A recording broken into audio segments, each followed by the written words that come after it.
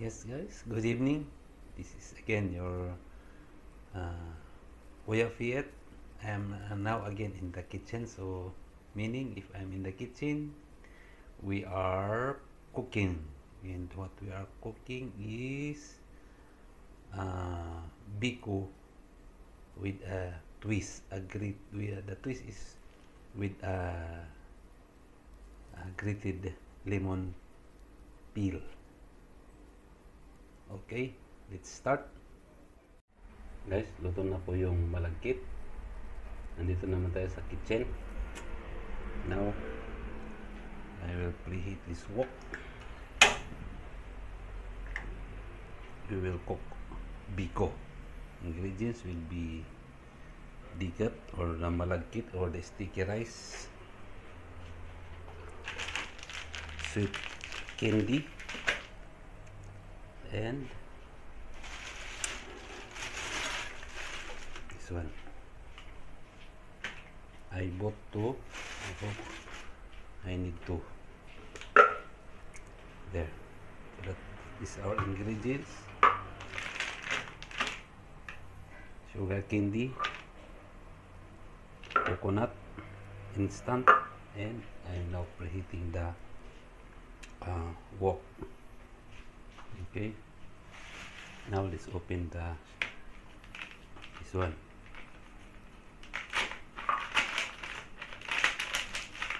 Okay, see? Now we will put it here.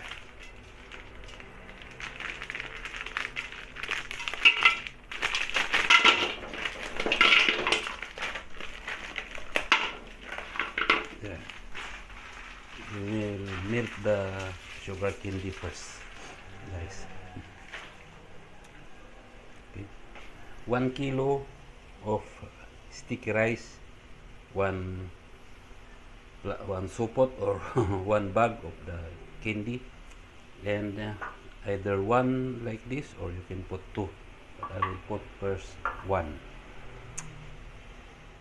So now you can see, guys, the candy a while ago that I put here is now a syrup. You can do this also with brown sugar. Don't put water, just put the brown sugar. A little slow fire, not too hot, not too strong the fire, so that it will come out with like this, and the aroma of the sugar will come out. Don't put water. See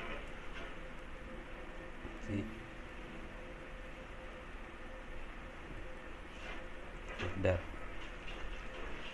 Okay, I will open first the coconut.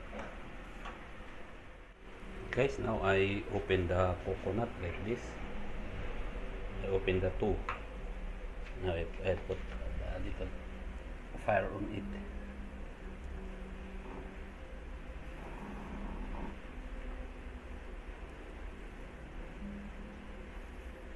There. See, not too strong.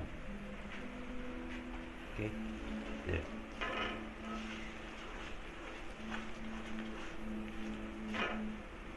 Okay. Now we will put the coconut. There. I will put the two so that it will bring out the oiliness and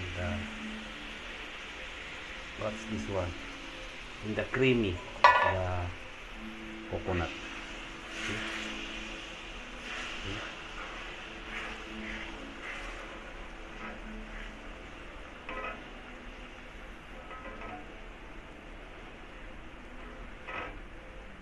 Yeah.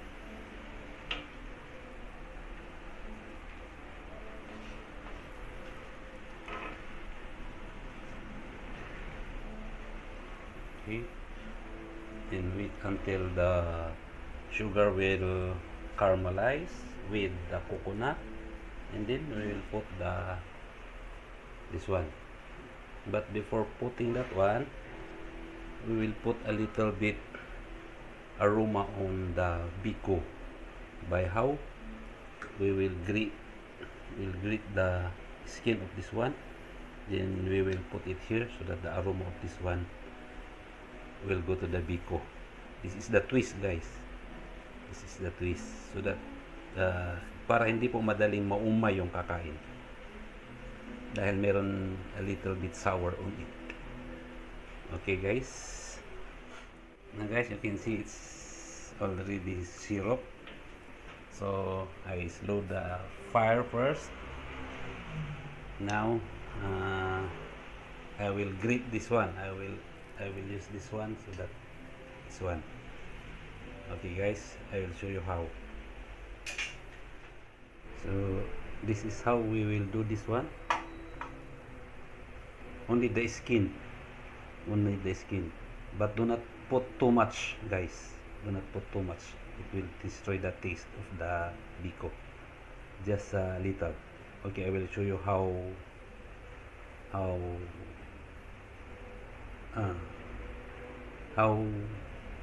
small it is, kung gaano po karami ang ilalagay natin na skin yan. So ayan po guys, ang nangyari sa kalamansi natin, naging labang na po. At ito na po yung balat. Ganyan po karami para hindi po masisira yung lasa ng biko. So ilalagay po natin. Yan. No? Yun. So that it will para hindi po tayo madaling maumay.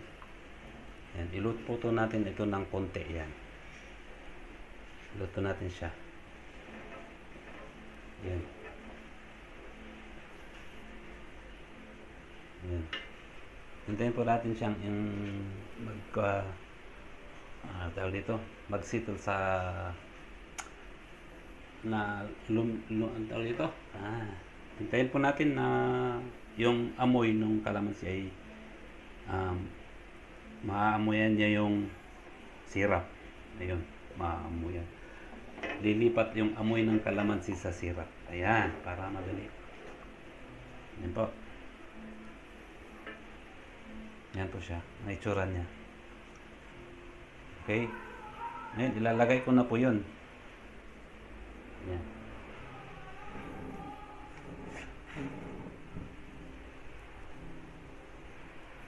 Yan. Kukulo pa yan. Tapos ilalagay ko na po yun. Ihahalo-halo. Yan. Okay. Yan po. So, ayan guys. Nilagay na natin yung malagkit. So, ihalo na natin ito. Hanggang yung mga ito ko magtatagal tayong maghahalo rito ng 30 to 1 hour para po masarap yung biko. Ayan po, ilalabas ko mamaya yung dahon ng nyug ay ng saging, doon ko ilalagay para lalong bumago. Ayan, yan po ang kalalabasan niya guys.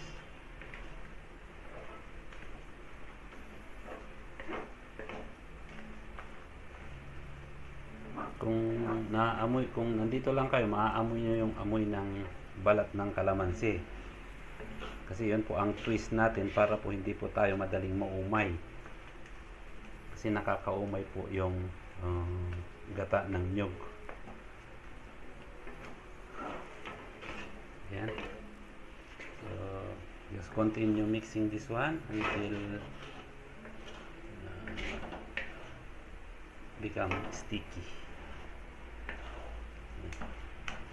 Maybe 30 minutes or 1 hour natin ihalo ito. Okay guys, ipapakita ko na lang sa inyo mamaya yung finished product niya. Basta ito halo na lang po na tayo ng halo hanggang sabi ko mga 30 minutes to 1 hour. Okay po. Yan guys, ang finished product ng ating biko. Yan. Dalawa po yan. Ano po isa? Ay, minute.